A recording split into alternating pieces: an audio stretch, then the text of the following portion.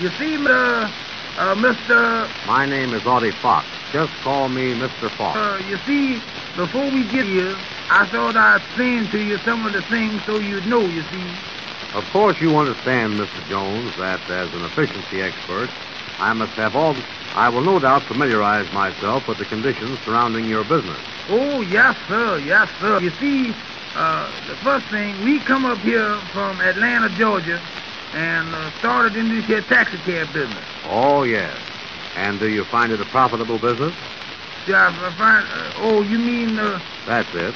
Are you making any profit at the present time? Well, we are taking in some money, but we ain't got nothing to show for it. That's just where I come in. See, my business is an efficiency expert. Me to make the necessary corrections in your business and put you on a money-making basis. That Andy is the president of the company, and sometimes he get mad if you cross him up, so you kind of got to... Mr. Jones, I have found that in my wide experience as efficiency, sometimes we must disregard, go ahead with determination to make the corrections and prove to the officers of the company that they are deriving benefit from the various new systems that I install. In the stall, you say? Yes, install. What stall? You know, we're the cab company. You misconstrued my last remark. You don't mean to tell me. I will be glad to go over the situation with the president of your company, and I want you to know, Mr. Jones, that I am able to accept this assignment. It so happened that I came to Chicago to take on the work of correcting a big manufacturing plant. But unfortunately, before I could reach for this firm to file bankruptcy. Well, now, Mr. Fox, here we is at the taxi cab. Oh, yes. You can look right through the window there. There's Andy asleep. See him there with his feet on the desk asleep? Well, where is the president of the company? That's him. Oh, yes. The president is asleep. Well, let us enter, and after I have a talk with your president, we can get together on a salary arrangement a little later. Well, walk right in, Miss Fox. Shake him up lest you shake him. When he sleeps, he don't mess with it. What time does he want to be called? I'll shake. Andy, wake up, wake up. Hello? He ain't answering the telephone. This here... Come in here and wake me up like this. This here is Mr. Fox, Andy Brown, the president of the company. Mr. Brown, it is indeed a pleasure. Yes, sir, yes, sir. I was glad to see you. You want a taxi cab? Well, Mr. Brown, that shows that you are alert to the fact of serving the public as quickly as possible.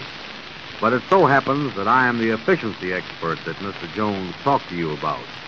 You is the official's what? No, Andy, listen. This here is the gentleman that I talked to you about, remember? Oh. Wake up now, Andy. You are still asleep. Look at you now. Open your eyes. This here is the gentleman that takes the business. You see, don't you remember me telling you about him down the large hall where I met him? Oh, yeah. Sure. I beg to apologize. Sit down. Amos, where is that other chair that we had? You ain't never had no other chair. It's all right. I'll sit here on the desk. Mr. Brown, your business associate here, informs me that you're an efficiency expert. I am the efficiency expert that you need. Wait a minute, Miss Fox. Here's a box here. Sit right down on this box over here. Oh, yeah. You are the gentleman. Go right ahead, Mr. Fox. Ask Andy anything you want to ask him. If he don't know it, I'll try to tell you the best I can. If who? It ain't here that I don't know. Now, get that in your head. Well, gentlemen, let there be no dissension. You know what, Miss Fox? Shut up. Now, Mr. Brown, you are in the taxi cab industry. You are catering to the public. Am I correct? Amos ain't told you nothing like that, is he? No, the only thing I told him was... Shut up, Amos. Well, now, gentlemen, I just want to ask you if you are in the taxi cab business, serving the public in that capacity. Oh, yes, sir. We done that. I don't remember when it was, but we done it. Now, if I come into this business, I will no doubt be able to install a few systems which will enable you to conserve your energy, eliminate unnecessary expenditures, and get what you might call a dormant business on a business of a going business.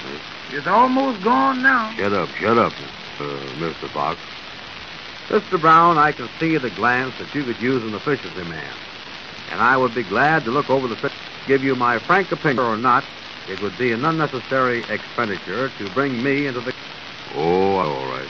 Mr. Fox, You want to look at the books? We don't holler about the book. I was keeping the book. Oh, I know you keep them. I just asked him if he won't look at them. That's all I say. Well, if the president has no objection, I would like to glance at the journal and the ledger. You want to glance at what? I say I would like to look at your books, if you have no objection, and see what system you are using. I think Mr. Fox ought to come in and see what he could do with the company. He twisted around. Well, Mr. Fox, in case you start to work, what do you do? That's Andy, Mr. Fox. Analyze your business. Get right to the bottom of each detail. There's something right there if you do that. Let him see the books, Andy. Well, here's the book. I just sort of keep these in the rough, you see. I got a better one, better set than this at home under the bed. Oh, yes. This is your book. The Fresh Air Taxi Cab Company, Incorporated of America. Andrew Brown, President. Yeah, sure. You see, I works on the books day and night myself, people, but Mr. Brown, what are these figures you have in the front of the book here? What's the... Right here. 4, 6 million, 7 million. Figure here, million. What are these figures? That's your own handwriting. You put them in. Oh, yeah. One day I got hold of a new pencil. I was trying it out on that Here. Which is the debit side of the ledger? You mean the inside or the outside? Is this your monthly balance? We ain't got no balance. These books are in pretty bad shape, aren't they, Mr. Brown? I can't get heads or tails out of this. Why, this doesn't make sense. Amos, has you been fooling with them books again? I ain't been messing with no books. Yes, you is, too. You've been messing with those Don't books. try to tell me I ain't touched the book. You was the one that been that yourself, and you know you did.